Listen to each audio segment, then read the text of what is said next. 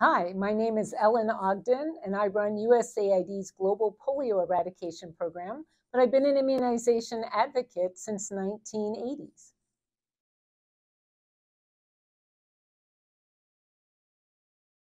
I have been running USAID's global program since 1997 and have seen it from the inside out. We make sure every child gets vaccinated, even in the most remote areas, the nomads, the pastoralists, the cross-border kids, the newborns. We also support the surveillance system. So disease detectives that are going out to look for cases of paralysis, collect samples from those and send it to an accredited laboratory. We make sure the labs have the reagents and all the equipment that they need. We also know that it takes some convincing. So we fund communication and advocacy, community engagement, and work with civil societies to make sure that people trust the vaccine, trust the vaccinators, and we can increase coverage and stop polio.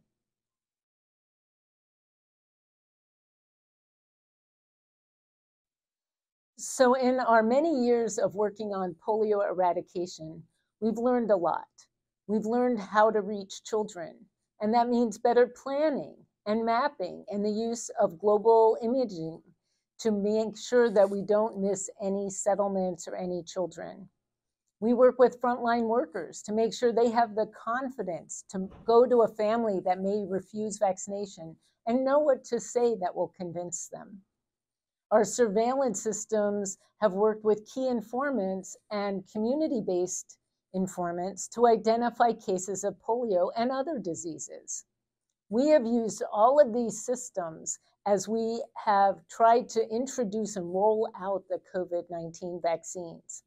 We built on our polio investments to make sure that the cold chain is there, the vaccine gets to the right place at the right temperature, that health workers know the right age group and who's most vulnerable. We make sure that they are trained in how to communicate why is getting vaccinated with COVID or other vaccines important. And if they hear about cases in the community, trying not to stigmatize them and making sure that they seek care appropriately. We are building these lessons into our investments in polio, in COVID, as well as in global health security and zoonotic diseases, and we're prepared to do it for any pandemic threat. And these are the investments that you make when you click here.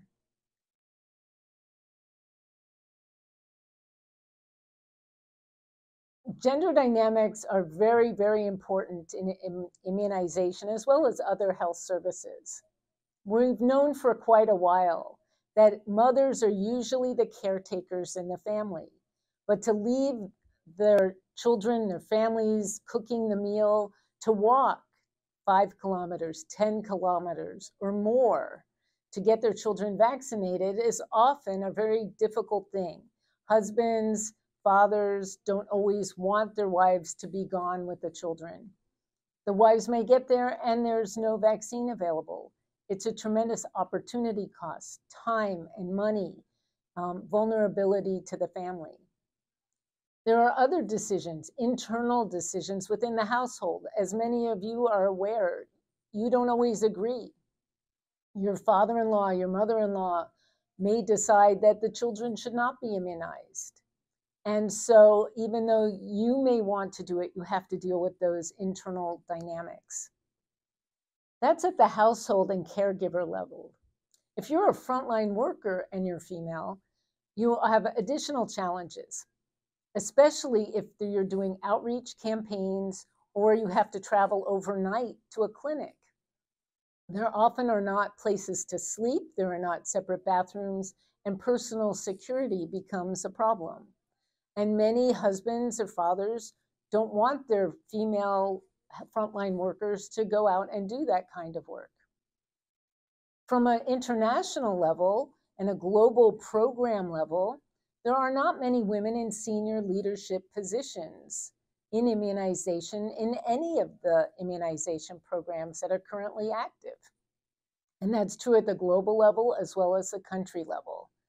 We need to work harder to make sure that women move up and are promoted into middle management, into senior decision making, that their perspectives, the female perspective, gets built into the programming and micro plans and decisions.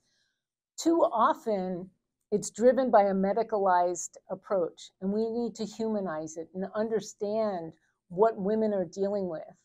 And to do that successfully needs women at decision-making levels.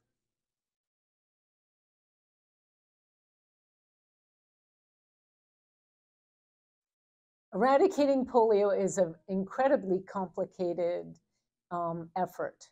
And we've done the easy work, and we've done the hard work. And now we have to do the very, very hard work. And part of that is the self-realization that we don't know all the answers, that we need to work with local communities and people that may be opposed to polio. There are non-state actors, so the bad guys that are out there opposing countries, opposing health workers, opposing vaccination. We need to find ways to connect with them and communicate with them to allow access into communities that have been closed off from vaccines in the past. One way of doing that is to offer more than just polio drops. Communities are desperate for food, fuel, other health services, maternal health services, other child health services. We know malnutrition is very high. Children are stunted. And if you can't eat and your immune system is threatened, the polio drops and other vaccines don't work as well. We have a real opportunity to provide an integrated approach to these very desperate communities that need help. And I really believe that if we can offer more than just polio and bring a limited number of very strategic other activities, services, commodities to these groups, we will gain access and doors will open.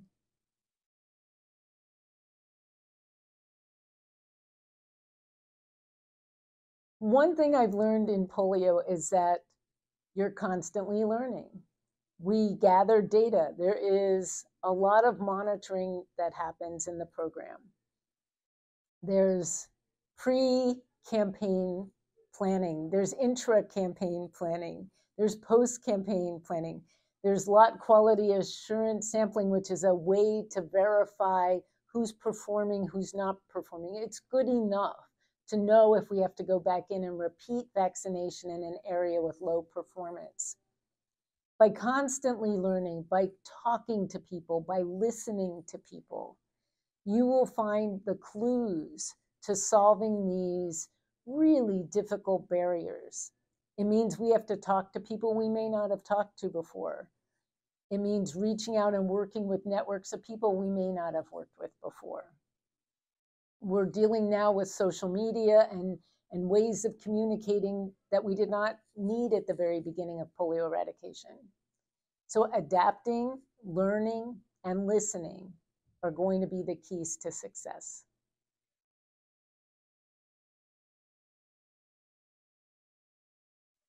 My basic message is vaccine good, disease bad. We want available vaccines, polio, childhood vaccines, life course vaccines, to be available equitably to everybody that needs it, that deserves it. It's a basic right.